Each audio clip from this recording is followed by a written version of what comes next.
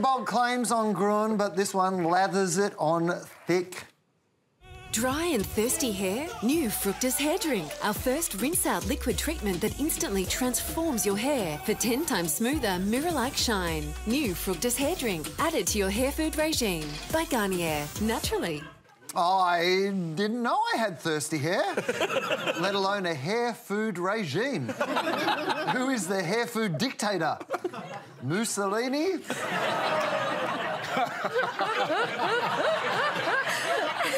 Who would buy that product? We would, of course. Look at that. There we go. Look at that. Tastes like real hair. Hair drink. Oh, gross. That one, pineapple.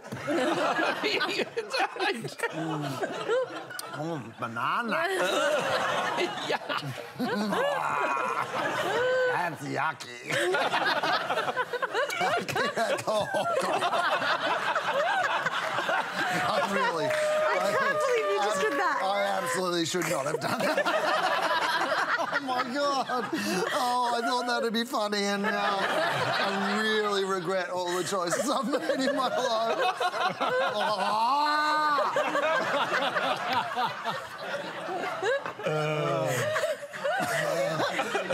Kieran, will we... You went back for seconds. Sorry. Oh, well, once you've made a dumb mistake, you might as well... Kieran, will we buy a round for our hair? I love that you're asking me this question, first of all. I mean, I probably do have the longest hair, so fair enough. My thing with this is I totally get that whole proposition of, you know, your hair needs to be hydrated and everything. But this feels like a bunch of marketing people sat around a table and said, hey, we just need a new name, or like, let's create a new product so people find another thing to buy. And I would much rather this have been like the tagline of an ad versus saying there's this fruit drink or like this hair drink that I need to get. So that's my quarrel with this one, because otherwise it makes no sense to me at all in any case. Well, you're right. I hate it, but it's clever. Really? My kids have this at home, and it's like, oh, God.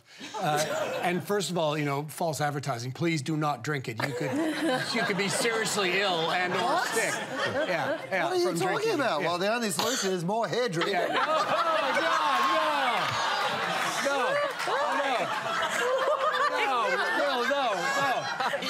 my God, So personifying things or exaggerating things is very popular in advertising, and it's our way of getting away with kind of creative lying in a way. And it is important to note when it comes to hair food that hair is dead. The hair that we see, the hair that we put things in is dead. It is no longer alive. So it is not thirsty, nor is it hungry. But what's clever about it? What's clever about it is that they're trying to equate food with natural, and these products are also not natural. And so they're equating that together to say, because you assume food, therefore it's edible. It is not edible. It is definitely not edible. Banana hair drink. You know what? It's marketing. Nourishing. And that's the marketing. Yeah, it's marketing textbook. Yeah, but not good. Absolute marketing. No, it's good because... It's vegan. It says it's vegan, so that should be fine. Yeah. So 97% of natural origin is That's what right. it says. What is natural origins? I don't know. Yeah, exactly. It's a weasel word. It's not natural, and you definitely, it's not food, so you definitely should not be consuming it. But the definition of marketing, definition of marketing is meeting consumer needs and wants. That's the basic definition.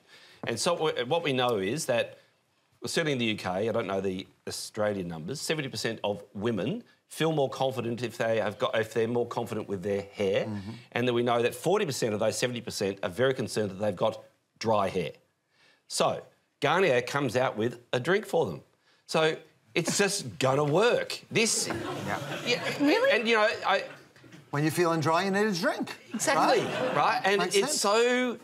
It is marketing 101. It's meeting consumer needs and wants. I've got dry hair, therefore I'm going to give you a drink for your hair. Bang. But it's bullshit, done. Russell. Yeah. Are we underestimating the consumer in this scenario a little bit? Like we're going to call it blatantly a drink. Stop because it's efficient. It's incredibly efficient. It's efficient in that you're actually solving the problem very simply. Yeah. Now, at the risk of saying the wrong thing, I want to touch someone who's used it. As in, I want to have a touch of the hair. I do. I am keeping my children away from you. No. Karen's suddenly feeling very uncomfortable in her workplace. My wife's got very, lovely long hair, and I'm going to have to... So while she's asleep, wax some of this. I just want to... I mean, I don't know. I've got a feeling it'd be rather nice. Yeah. So... Karen, Move on. Yeah, please help us, Karen. So I think this is going to sell. Yeah. The beauty industry works completely off trends, and this collides two trends together. The first is a trend around celebrating diversity. So no longer do we talk about hair problems, which is the old trope of like saying that you've got dry hair, oily hair, and it collides that with this trend of food-based beauty. So like, if you guys read the beauty blogs, strawberry girl makeup, blueberry milk nails. There's all this, latte makeup, all these makeup trends to do with food. And what that is actually triggering is something in our primate sort of minds, our primal minds, about food being a source of healthiness and that this beauty implies healthiness. So in our subconscious, we think that it means sustenance. So when you suddenly say your hair needs this food, it creates this idea that, yep, my hair needs nourishment, it needs to be fed. And it hints at this hunter-gatherer thing that means that you have to go out and buy it while it's still ripe, which is why they all smell like fruits and things that you want to pick, because you need to get it while it's still good. Hence why you go into Chemist Warehouse and there's about 7,000 different products and they're all priced at something that you can buy every single week. I think calling it, so there's a whole range of Garnier hair food. I think it's very clever in that it changes the usage. This is a hair mask. Most people use a mask on special occasions. Saying that your hair needs to eat, you'd be like, I need to eat. Every day. I need to eat every day. My hair needs to eat every day. So suddenly you're using it multiple times a week because you think you need to now feed your hair. That's great, And that's what you've not been doing. No, it's it's deceptive, isn't it? Yeah, lovely. Lovely.